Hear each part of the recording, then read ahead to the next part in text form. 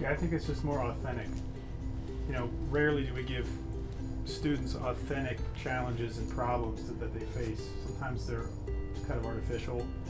And something like this, project-based learning, kids get engaged, and you see some of those soft skills start to come out, which is something we should be teaching our kids for their future.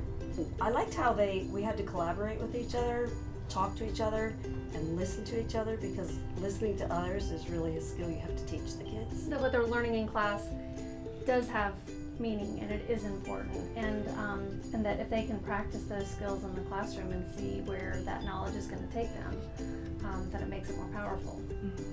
And they always are blown away when you say technology is just any kind of tool to make your life easier. They're like, what? It's got to be my phone or it's my iPad. But when you say, no, this straw is technology, they get blown away by it and excited, which is very cool.